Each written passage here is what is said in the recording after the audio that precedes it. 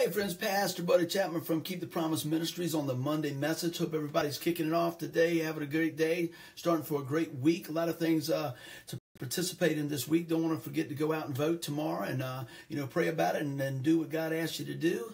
And I'm excited about having that privilege as well. But I want to jump in tonight and talk about this gift that we all have, and I call it time, the irreplaceable gift. And I want to read a little bit of scripture out of James 4:14. So let me check that out and I'll share it with you here right now. It says, "How do you know what your life will be like tomorrow? Your life is like the morning fog. It's here for a little while and then it's gone." It just talks about how fast our life is. It's just a vapor. But when I was reading through my study Bible, I really like what they put in here at the bottom in the breakout. I want to share that. It says, look at this. It says, "Life is short, no matter how many years we live. Don't be deceived into thinking that you have lots of time remaining to live for Christ, to enjoy your loved ones, or to do what you want to do. Live for God today, then no matter when your life ends, you have fulfilled God's plan for your life." Man, that's a good word. But so often, tonight, I want to tell you how this message really started tonight. I was really busy today. And, many people are busy. And that's just the way our life is now. It's always something. I came home from work and I had to meet somebody at the house to do some inspections on a house. I had to go to the bank. I had to do, life. That's what I'm saying. Life just kicking in. And the next thing you know, man, it's time to eat. I got to go to mom's house. Life, right? So I stopped by the store and there's more people in line and I'm waiting. I'm like, man, I really need to go. I'm running out of time. And that's what clicked in my mind. That, you know what? We get anxious and stuff and we're going, rushing through life. But at the same time, the flip side of that is sometimes do we really realize about the gift of time? So there's three things I want to hit tonight that the Lord showed me while I was just kind of rushing through life today and trying to get everything done. And one that I start out here, that we need to embrace the moment. Just like we were reading a minute ago, our life is just like a vapor. It's just like the fog, man. It's here and then it's gone.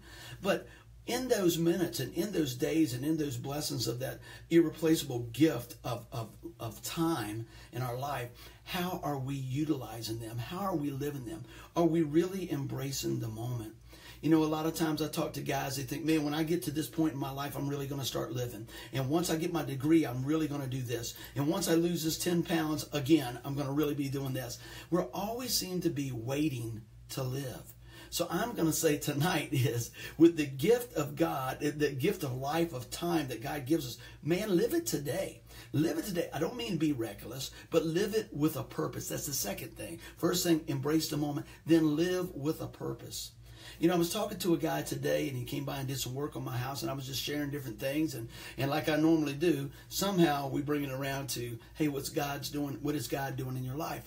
And so I asked this guy, he asked me about, oh, you play some music and stuff? I said, yeah, man, I play a little music, play at church and things like that. And it gives me the great lead in to say, so what is God doing in your life?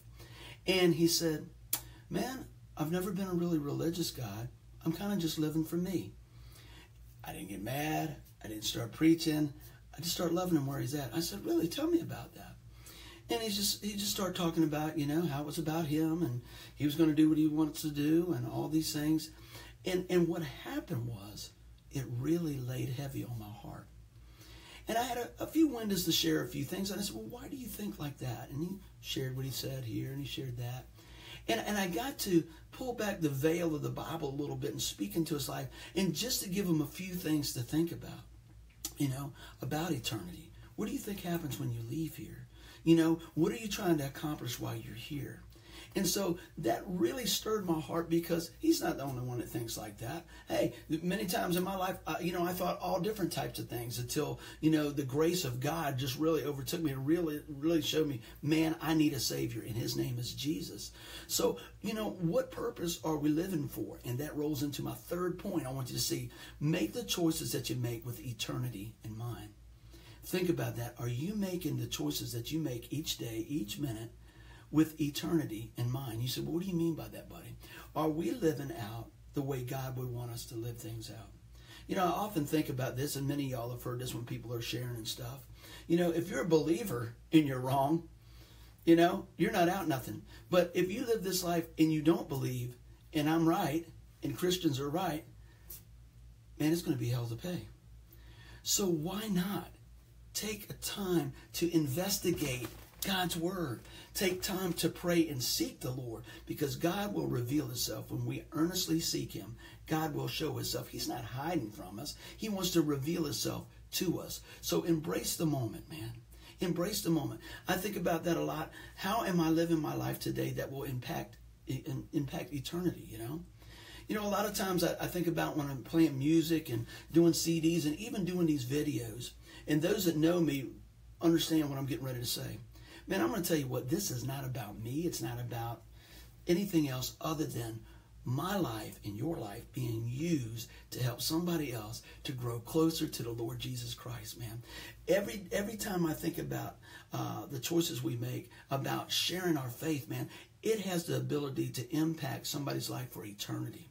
And I want to tell you what, I want it to impact their life where they know that when they come to the saving knowledge of Jesus Christ, that they are secure with a home in heaven. But you know what, friends? Think about this as we go through life. Are we really living a life that models that of Christ? Hey, look, don't get me wrong. I'm not saying we do everything right. Lord knows I got a mirror, okay? But I tell you what, God's grace is so amazing. And what he blesses us with is fresh starts each day. When we turn from our sin and turn back to God, man, that is a refreshing restoration. And God wants to continue to use your life. No matter how far you stepped away, no matter what you've been through, realize that God can and will work in your life so that he can work through your life. So today I pray that, you listen to this message with eternity in mind. And so think about this. Your life is just a vapor. Choose Jesus. I hope you guys are encouraged with the message today. We know time is going by. Crazy things going on in the world, man. Pray for folks that just have been just overwhelmed with the evil that is in this world. But you know what? Be of good cheer, because you know what? We are overcomers in Christ. I hope you guys are encouraged in the message. I always ask you guys, man, please share the message. Maybe there's somebody that's going to hear this sometime, whether it's today, 2 weeks from now, it'll be a blessing to them, and that they can gain an eternal perspective of knowing Jesus Christ. You guys have a great night. We love you. We'll talk to you soon. Don't forget to vote. God loves you. Bye-bye.